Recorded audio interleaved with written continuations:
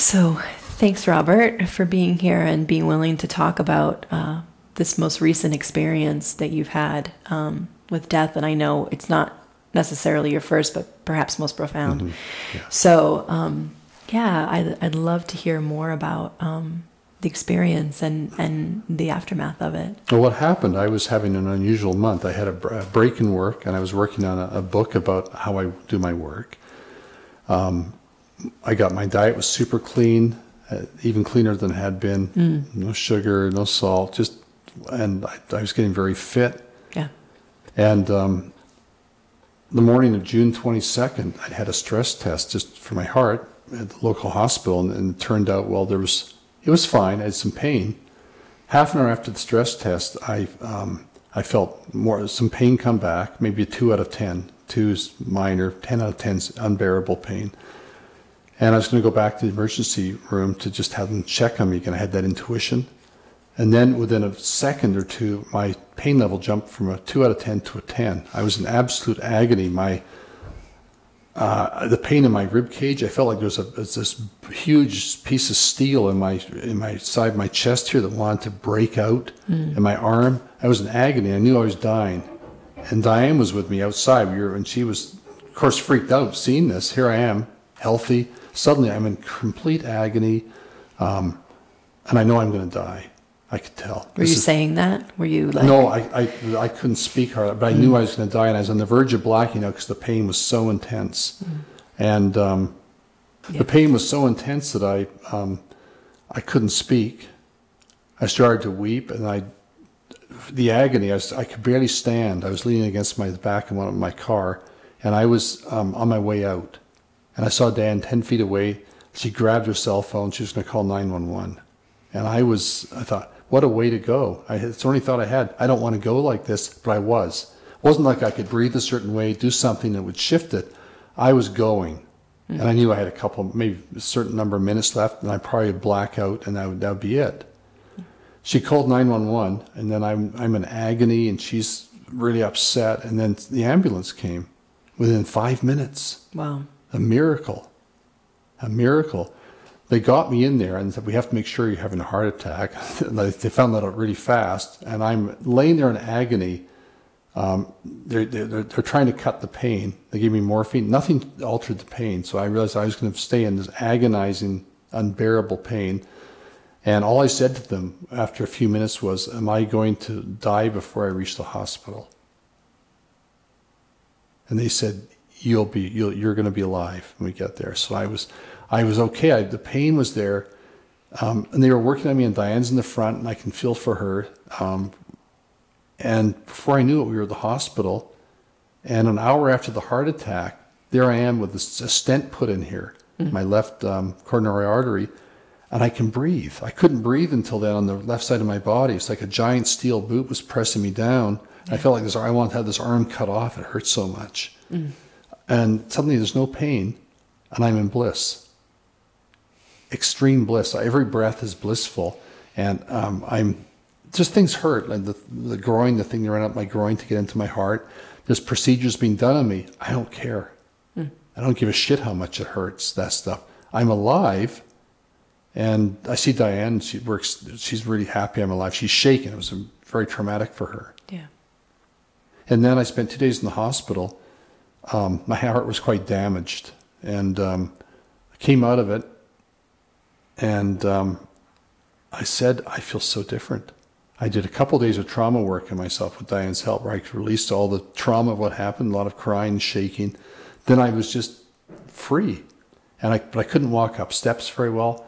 I was out of breath, and I'd been very athletic before that, but I went to cardiac rehab and started to rebuild myself very slowly with some skilled help.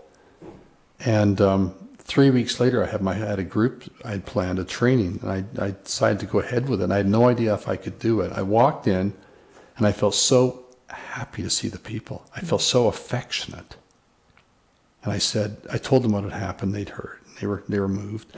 And I said, I won't be doing any body work because it might be too hard on me. An hour later, I was doing body work, and it worked. And I came out of it, and I felt happy. I did the whole week, and I did not feel tired from it, strained. And I felt like I'd been rewired internally. I felt very soft. I felt soft before, but I felt very soft inside. No less masculine, but I felt very, very unusually tender and incredibly grateful. I'm still here. And that emanated from me through the whole thing.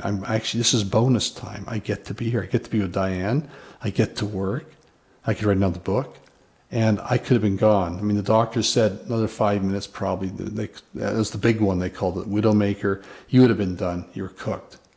Late ambulance, I probably would have been dead. So I just made it.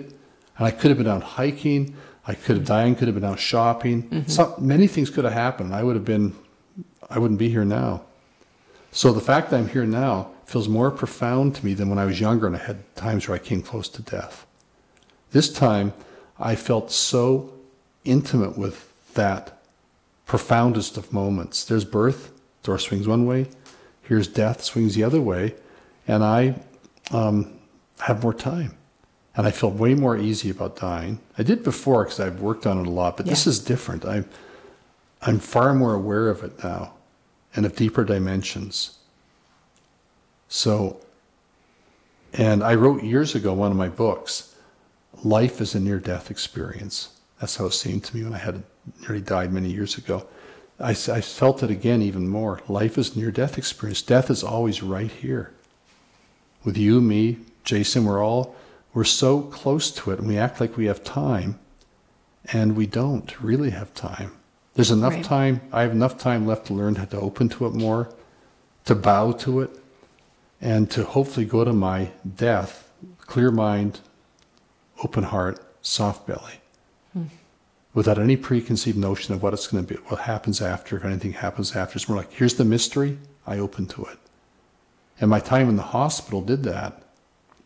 And what I did, I wrote about it 2 days after the heart attack, 3 days after. And I just sent a copy to the doctor, a cardiologist who I really liked, who was with me.